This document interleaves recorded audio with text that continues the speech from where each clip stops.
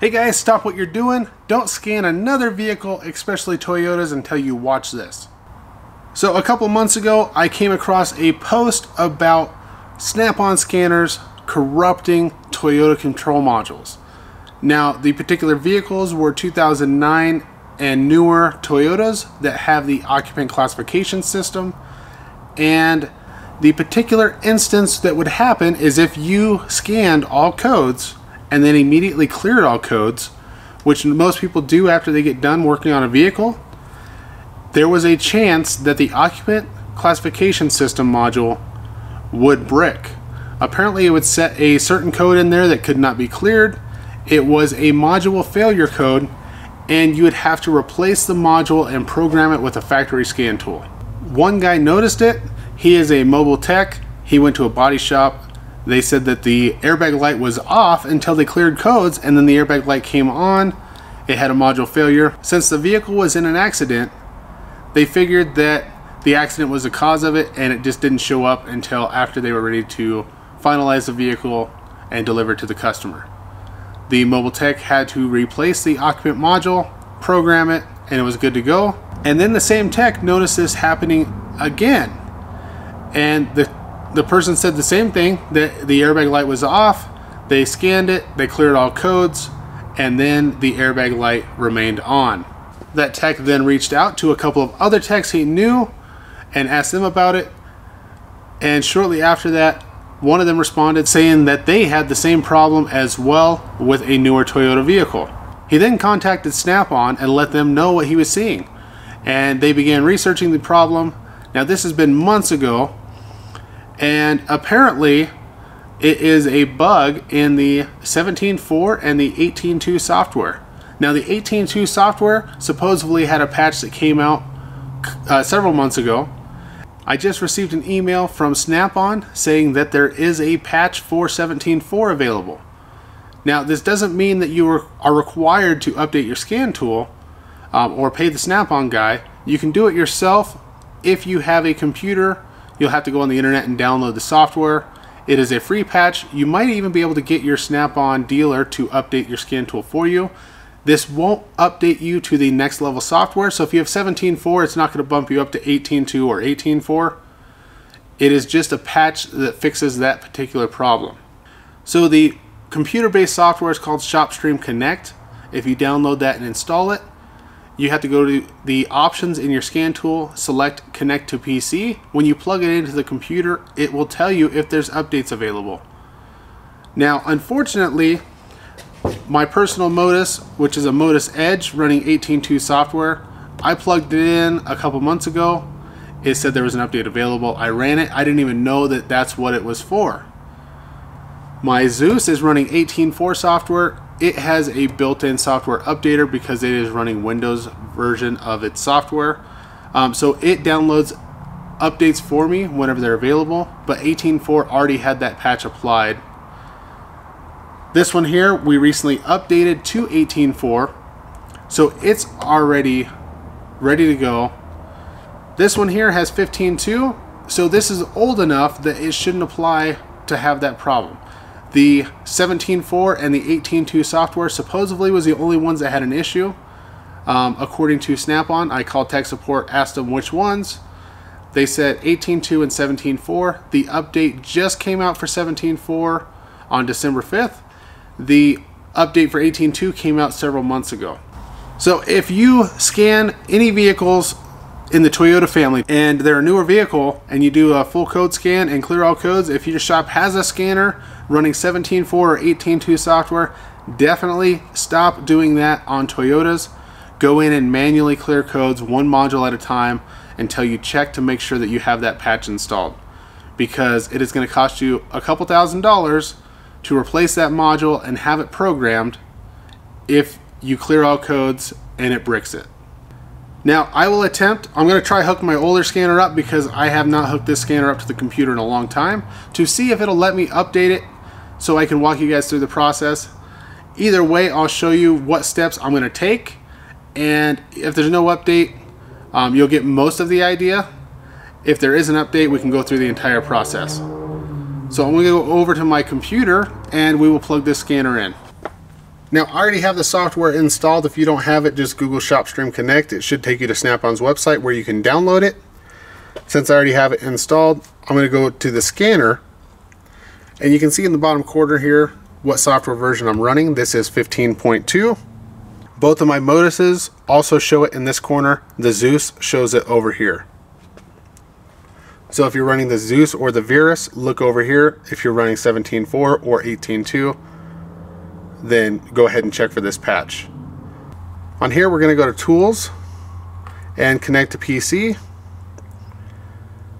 Now I can plug the cable in. This is just a USB cable to, I believe, a USB Mini B. I'm not sure. It's the older style Mini.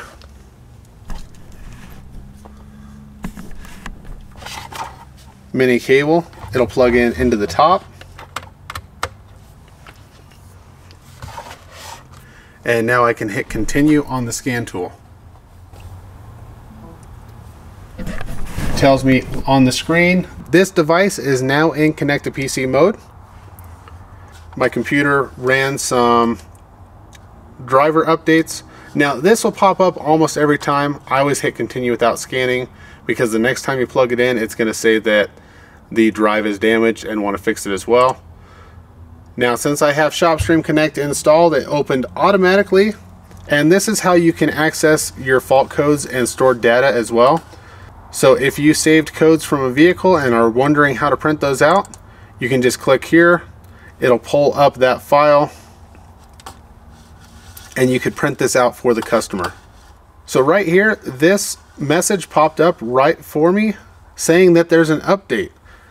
Now you can bypass this if you want, if you just need to get the codes for your customer, but if you need to install the patch, go ahead and click download. Now this does require internet connection. So we're going to download this. It'll take a few minutes, and then we'll apply this update to the scan tool. While that's downloading, we need to make sure that the scanner's plugged into a power supply. So all of these scanners come with a power supply from the factory. It may still be in the box, because normally you have it plugged into the vehicle and it powers itself. If not, you need to connect the jumper leads that you have with your OBD1 cable into this vehicle, hook it up to a battery, something to give this scanner constant power during the update. Now during the download process, it's not a big deal, but since we have to wait for that, we may as well find the cable now. So if you still have your original box, this was inside of my Snap-on case. This is the 12-volt power supply that plugs into a AC plug-in. So I'm going to go ahead and plug this into the scanner now while that download is continuing. I'm about 50% done with the download, so here in a few minutes we can apply that update to the scanner. So I have that cable plugged into the top. It shows over here that I am plugged into a power supply.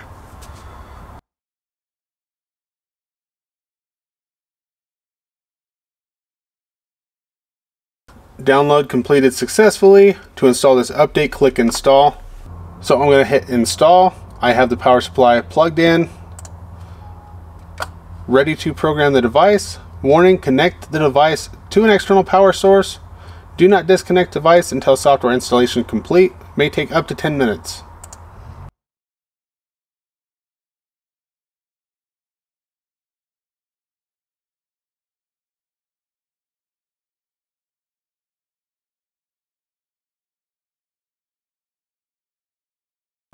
It says 100% complete, and it says done, but normally another message will pop up, so we'll just have to wait for that. Okay, please disconnect your device and reboot to finish the update. So I'm going to unplug the USB cable. We are going to restart it. So it was moving the software up to this, and on the reboot it installs that software into the scan tool. This will take a few minutes as well. Then it'll normally restart, and then you might have to hit the yes button a few times. It'll restart a couple of times during this process, but make sure that the power remains connected. Otherwise you might ruin the unit and you'll have to send it in. Okay, the software update is complete. Press check mark to restart. The check mark is the yes button.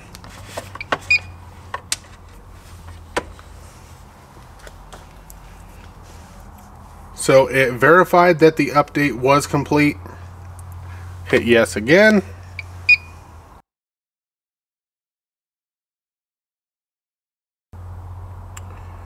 And there we go. It's still version 15.2 on this scanner. This is an older one. I used it because I was hoping that it had an update available. So I showed you guys how to update one scan tool. Hopefully that helps you through the process of checking your scan tools to make sure they have the current update. If you have friends that are in the automotive industry, share this video to them or let them know that there is a patch available for 17.4 and 18.2 Snapon Scanner software that will prevent damage to Toyota vehicles. If you don't have the patch, it could cost you thousands of dollars. I don't know if Snapon is reimbursing for those software failures or not. More than likely, it's going to be on you if that has happened to you in the past.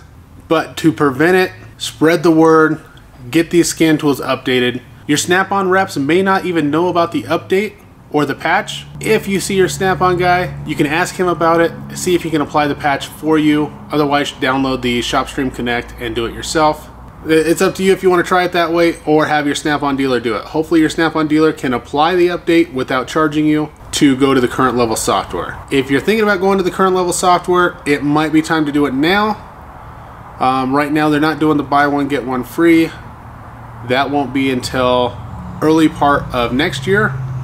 But at least if you get it done now, you will get some additional benefits like the Altus Cloud on all of the platforms except for the Zeus and Verus that will allow you to automatically update the code scan to the cloud and you can access it from any computer.